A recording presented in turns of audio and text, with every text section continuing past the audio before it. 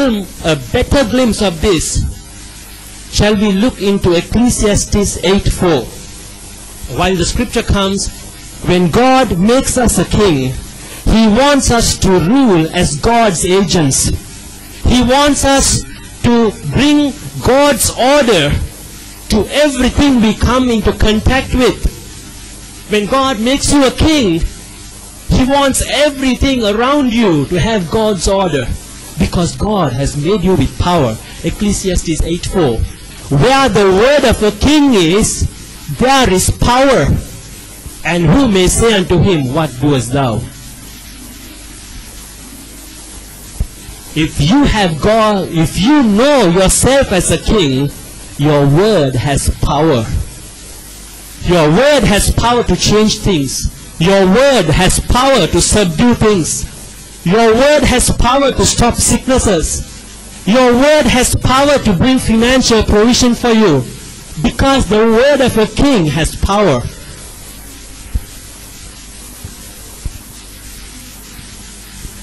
And the scriptures say He has not made us only kings. What is the other thing He has made us?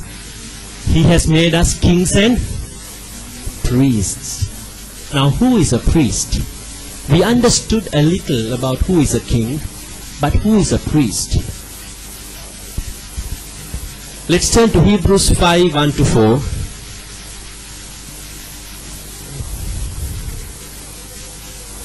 Hebrews 5:1-4. For every high priest taken from among men is ordained for men in things pertaining to God, that he may offer both gifts and sacrifices for sins, who can have compassion on the ignorant and on them that are out of the way, for that he himself also is compassed with infirmity, and by reason thereof he ought, as for the people, so also for himself to offer for sins. And no man take this honor unto himself, but he that is called of God, and as was Aaron. Now this is a very confusing passage maybe to you, but I will explain it to you. When a man is chosen for priesthood, nobody can say, I will go to such and such a class, I will go to such a school, learn what a priest needs to do, and I will be a priest. In fact, nobody can qualify himself to be a priest.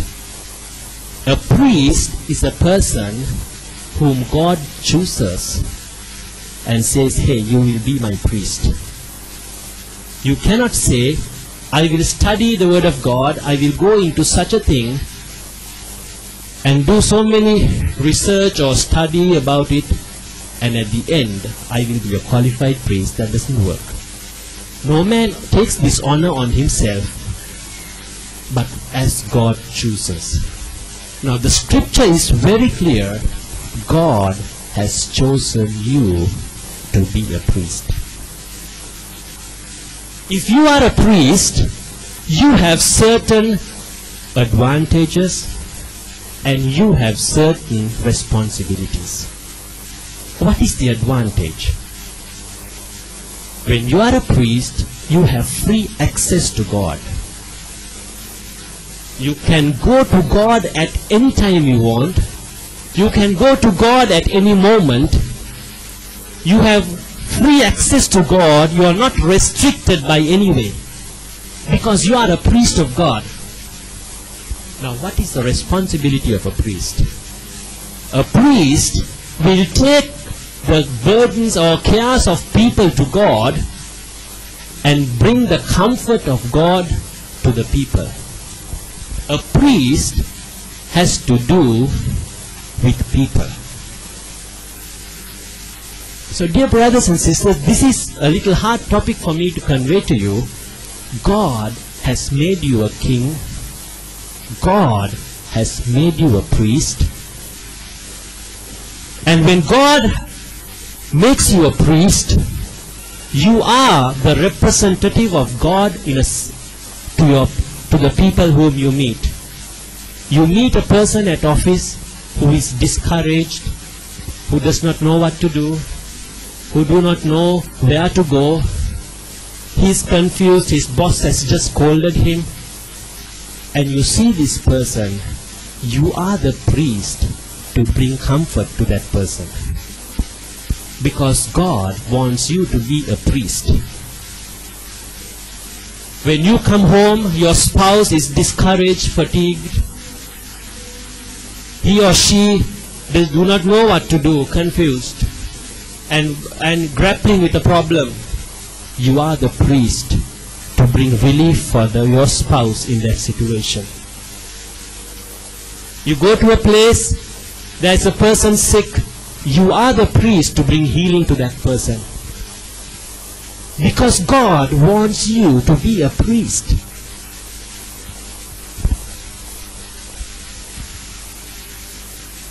You are appointed as a priest so you can do priestly work in the lives of people wherever you go. Right.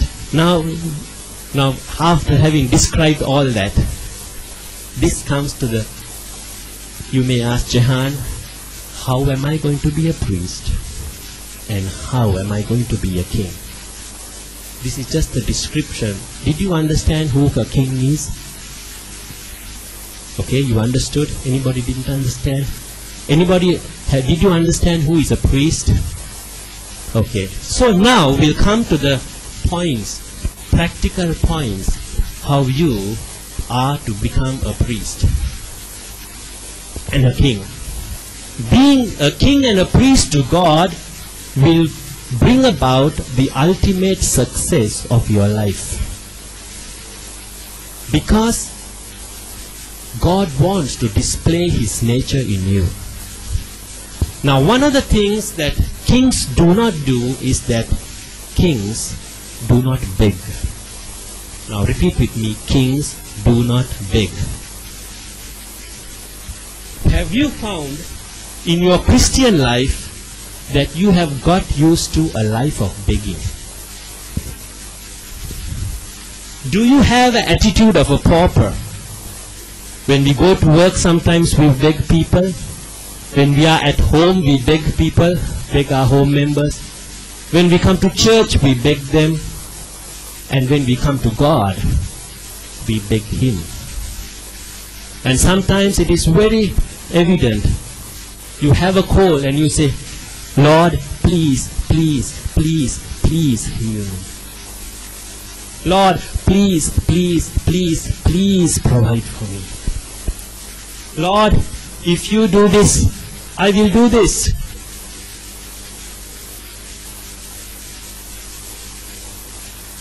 That's a mindset of a pauper. That is a mindset of a beggar. Now repeat with me, kings do not beg. We must recognize the authority God has given you and I. If you are faced with a sickness, you must be able to tell the sickness, in Jesus' name, fever, I command you to go out. If you are having financial difficulties, you should be able to speak to your problem and say, hey, business, come now into my life. Because God is not going to make you a king, He has already made you a king. If you wait till you grow up to say, when I grow up as in Christ, then I will command, you will never achieve it. God doesn't want you to beg. We need to come out of that mindset. When you have the attitude of begging, you will find out that it will limit you of your blessings that you can freely enjoy in knowing God. Now there was sometime a lady who just read from scripture. If you if you say to this mountain, be uprooted and be thrown into the sea, it shall obey you. So this lady came and in the night opened the window. In the moonlight she can barely see the mountain, and she said, hey, in Jesus' name, I ask you to uproot and be thrown into the sea. And she went to sleep. Early next morning, when the sunrise was coming, she at sunrise opened the door and said, I knew this. I knew this, that the mountain will still be there. I knew this. Brothers and sisters in Christ, our prayers sometimes are not answered because we do not expect an answer. When you pray for business to improve, you don't expect in your heart for it to improve. Sometimes we pray for the president, Lord, give him wisdom, Lord, give him understanding. In the morning we pray that, and in the end we say, hey, what a foolish man he is. Those prayers are not answered because you do not expect an answer. You say for financial prosperity, and you go and say, hey, I am a broke man, I have no hope. Please understand, I am telling it in the most polite way, those prayers are not answered because you don't expect an answer. God is so true, dear brothers and sisters. I told you that a voice of command and authority is in the power of a voice of command is there in a king. And God wants you to be a king. What prevents you from being a king is when you magnify your problem more than your understanding of God. You become a pauper. When you overestimate your problem than God, you become a pauper. You are unable to exercise authority. And you go to God saying, Lord, I don't know how this problem is going to help me. Please, please, please help me. That's the wrong kind of prayer. Okay, if you are a priest, one more point, another aspect of a king is a king honors people. A king honors people because he himself feels honored. If you look at royalty everywhere, when they meet people, they greet people. They know their honor because they feel honored by themselves. One very simple but profound truth, if I leave with you, when God turns up, He does not turn up on a red stallion. When God turns up, He does not turn up in a big meeting. He may sometimes, but most common way of God turning up is through His children.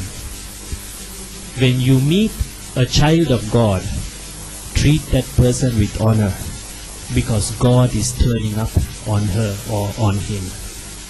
When your care cell leader comes to your house, treat that person with honor because God is turning up on her. God is turning up on him. When you honor God, you see a blessing on your life because God is honored and His honor comes upon you. Dear brothers and sisters, it is time for us to get out of our beggarly and pauperly natures and step into being a king with God. It is time for us to get out of our selfish ways and become a priest of God that touches people. Now, I am a doctor.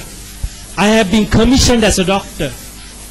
Now, just imagine, I say, hey, I have got MBBS, I'm so happy, I'm qualified. But if I don't touch sick people, is there a value of me being a doctor or having MBBS? No.